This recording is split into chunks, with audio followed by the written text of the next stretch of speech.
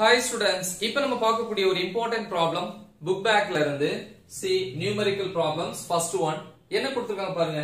An unknown planet orbits the sun with a distance twice the semi-major axis distance of the Earth's orbit.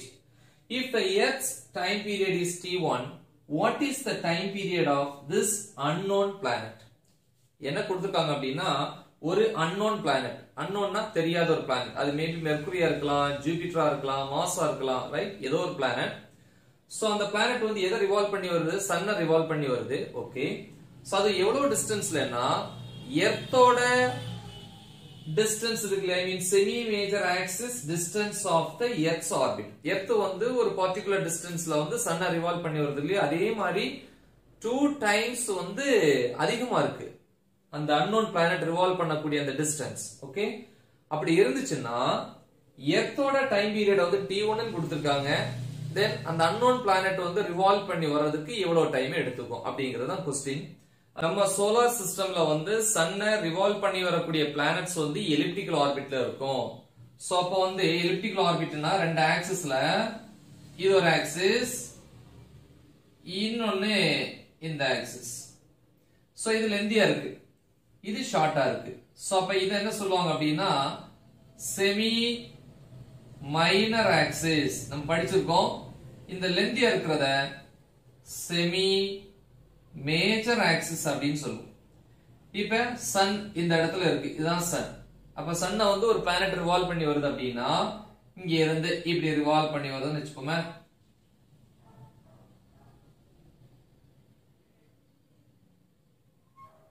So இந்த இதுல revolve பண்ணி வருது. So இந்த orbit பேர் என்னது? இதான் எலிப்டிக்கல் ஆர்பிட் அப்படின்னு சொல்லுவோம். ஓகே, நீள்வட்டம். எனிவே, சோ இப்ப எர்த்ங்கற ஒரு பிளானட் இந்த இடத்துல இருக்கு. இந்த எர்த் வந்து இப்ப இப்படி ரிவால்வ் பண்ணி வருது. சோ அப்ப அதோட செமி மேஜர் ஆக்சிஸ் இவ்வளவு. ஓகேவா?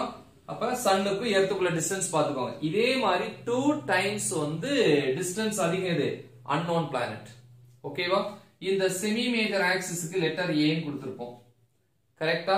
சோ அப்ப எர்த்ங்கறத ஃபர்ஸ்ட் பிளானட்னு எடுத்துக்கிட்டேன்னா இதுக்கு அடுத்து வரக்கூடிய பிளானட்ட வந்து A2 ன்னு எடுத்துக்கலாமா? ஐ மீன் செகண்ட் பிளானட்னா அதோட செமி மேஜர் ஆக்சிஸ் வந்து A2 ன்னு எடுத்துக்கலாம். ஆனா ஏற்கனவே இந்த எர்த் மெயின்டைன் பண்ணக்கூடிய டிஸ்டன்ஸை விட செகண்ட் பிளானட் வந்து ரிவால்வ் பண்ணும்போது அதோட செமி மேஜர் ஆக்சிஸ் 2 டைம்ஸ் வந்து ஃபர்ஸ்ட் உள்ளது. அதான் இங்க கொடுத்திருக்காங்க பாத்தீங்களா? unknown planet வந்து எடுத்துக்கூடிய டிஸ்டன்ஸ் பாத்தீங்கன்னா எப்படி இருக்கு? twice the semi major axis. அதான் இருக்கு, twice the semi major axis of the earth's orbit. இப்படி எழுதலாமா? yes. சோ அப்ப ஃபர்ஸ்ட் டேட்டா எழுதுவோம். டேட்டால என்னெல்லாம் கொடுத்திருக்காங்க? எர்த்தோட செமி மேஜர் ஆக்சிஸ் எழுதுவோம் இல்லையா? Semi major axis of Earth's orbit என்னது? equal to A1, எர்த்தோடது. அடுத்து இதே இது semi major axis of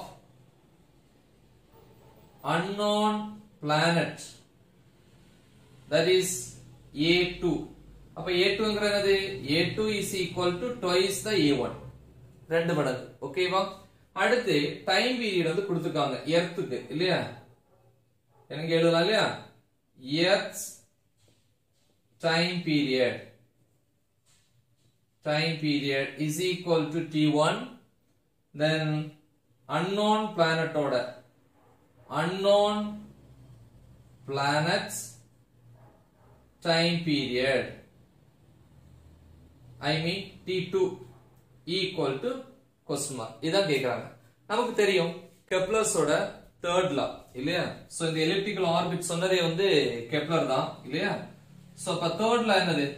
third law, t square is directly proportional to aq.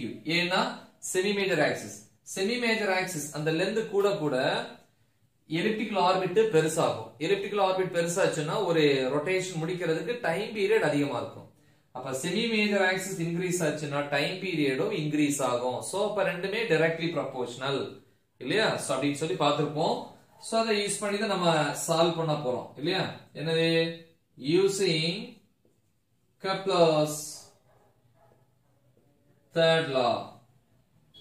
So that T square is directly proportional to A cube.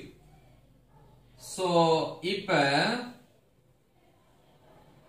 first planet இப்ப example earth தான first கொடுத்திருக்காங்க அதோட time period தான் t1 அப்ப earth தான் first எடுத்துட்டோம்னா formula எப்படி மாறும் t1 square is directly proportional to a1 cube equation number 1 unknown planet க்கு வந்து time period t2 ன்னு எடுத்துறோம் இல்லையா t2 அப்ப இதே மாதிரி மாத்துங்க t2 square is directly proportional to at cube equation number 2 நமக்கு தேவை t2 அதனால second equation first equation ஆல டிவைட் பண்ண போறேன் okay so அப்ப second equation left hand side என்னது t2 square by இங்க மேல என்ன இருக்கு t1 square equal to proportionality equal to மாத்தும்போது constant வரும் ரெண்டுக்கு ஒரே constant தான் formula sign so அப்ப constant என்ன ஆயிரும் cancel ஆயிரும் மீதி என்ன இருக்கு இங்க right hand sideல a2 cube by a1 cube which is equal to a2 cube a2 அளவு 2a1 அப்படினா 2a1 the whole cube by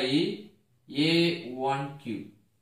Next step t2 square equal to t1 square இங்க போயிடுச்சுனா t1 square into 2a1 the whole cube. இது equal தானே 2a1 the whole cube na 2 cube na 8 a1 cube by a1 cube.